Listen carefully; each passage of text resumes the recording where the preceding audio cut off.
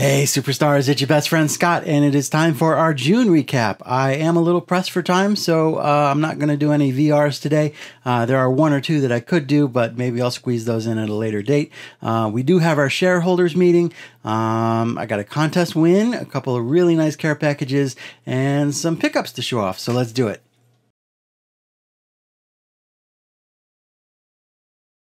I don't feel like I had much of a focus in June, and I am thinking of veering away from the monthly focus and maybe making it a quarterly focus. Maybe that's too inside baseball, but I was super busy as always. I did start doing the sports card shows, and that was a lot of fun, and I'm looking forward to doing more of those. I've been busy with the commissions as usual, and every time I show a video with one of those, I seem to get 2 or 3 more requests, which is awesome. But at the same time, I never really feel like I'm catching up. I'm totally not complaining. I really do love doing those for you guys. And I did make a Google form for commission requests because I'm all fancy now. But I know some of you have seen that and filled that out. That really helps me keep the projects going, knowing what I've got coming up. Hobbypalooza! It was amazing, and to be honest, I wasn't really sure how well it would do since BenchClear wasn't running it anymore. But John 3D80s Kid and 4 Collectors did a fantastic job. I did my usual live painting, which is always very nerve-wracking, but always very rewarding and fun. Unfortunately, 4Leaf couldn't join me this year due to other commitments and technical issues, but I did have Don and John from 2 Guys 1 Hobby keep the discussion going while I concentrated on my Mickey Mantle painting. So big thanks to everyone who played a part in that. It was awesome. What else? I started the Marker Doodle Monday series, which means I'm doing a Marker Doodle video every Monday and releasing a limited amount of custom cards featuring that art every week on my Etsy store. It's only been 3 weeks, but it seems to be going very well so far. The idea here is that I will be able to fill those Marker Doodle requests in a timely manner while still working on all those bigger projects during the rest of the week. I'm also toying with the idea of T-Shirt Tuesday to keep the T-shirt factory rolling, but I wouldn't necessarily make a video every week about T-shirts. Speaking of t-shirts, if you're going to the National and there's something you want to buy from me in person, please reach out as soon as you can and let me know, and I will get that ordered for you. I'll have some shirts with me, but I'd hate to let anybody down who wanted, I don't know, like a 3X Blony Gum t-shirt. Some shirts like that aren't huge sellers, so I won't have everything on hand. And speaking of the National, after the last National, I made a video about how to enjoy Cleveland. So if you're going to the National this year and you haven't checked that out, or maybe you want a refresher, the link for that is down below. Remember when my best friend Theo, the Clemente collector, wanted us to card shame my other best friend John from 3D80s Kid?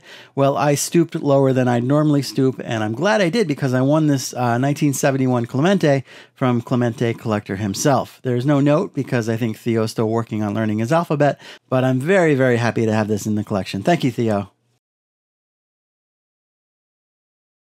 All right, this one is all the way from Canada. It's from my bestie Kurt, and it's wrapped in some very cool Jackie paper. Very nice. It says, "To my best friend Scott, just wanted to say a quick hello. Really enjoy your channel, content, art, humor, and fun. I've included some cards for your collection.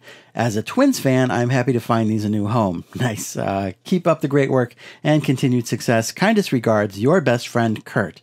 Aw, thanks, Kurt. Kurt uses green tape because he knows what's up. Let's see. We got a very cool KB Joe Carter, Corey, Opeachy Burt, that is sick.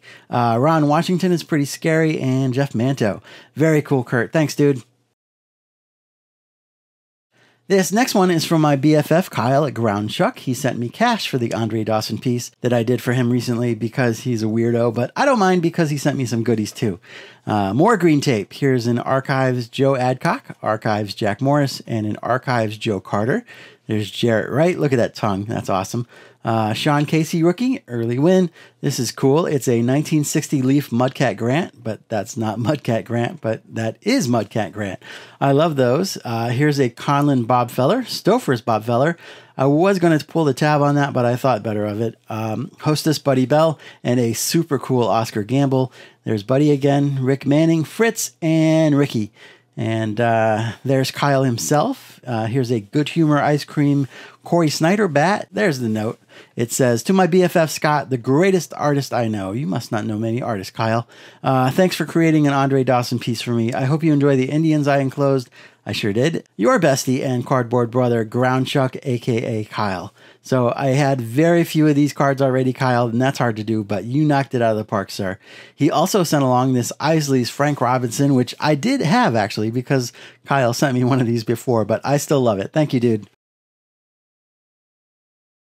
And this one is from my best friend S-Dubs. It says, just a small rack. Thanks for all the cool videos. Your bestie, SW. We got Jimmy, Corey there on the leaders card, Albert, Blackjack, Oral, Jimmy again, Bob, a hologram, and Tribe Hill Trio. Back here we got Omar. There's Albert. And behind Bob we got Jimmy. And there's another Jimmy with Cece. Roberto, and another Jimmy. You know what I like, sir. Thank you, SW. These are great. And this one is from my bestie, Scott, from Stooks Baseball Cards and Curiosities. He texted me to let me know that something was on the way. So let's see. We got a very cool vintage Lou Boudreau postcard. You can almost see his ankles hurting in this photo. He had famously bad ankles, and I'm realizing that if you have to explain the joke, it doesn't really work, does it? But that's awesome. And this 1949 Who's Who in Baseball book featuring 1948 MVP Lou Boudreau as well. That's very rad. Thank you, Scott. That's awesome. I was a little bad, but not too bad, and I bought 2 cards from a buddy on Facebook this month for my Guardians autograph project. I already had a David Fry autograph on a minor league card, but I like this one better, and I did not have a Tim Herron yet, and this custom fit the bill. Not a whole lot of love for those dorky relief pitchers. They have been calling up a lot of guys lately, so I have a lot of catching up to do, but I really enjoy this project.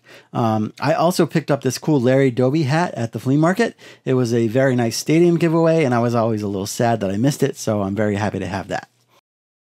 That is it for now. Thanks to Fork Collectors and Don and John for an awesome Hobby Palooza. Thanks to Theo for the fun prize. Thanks to Kurt, Kyle, SW, and Scott for the fun care packages. As always, thank you guys for watching. Now go find a better video to watch. Have a great 4th, and we will see you real soon, perhaps in Cleveland.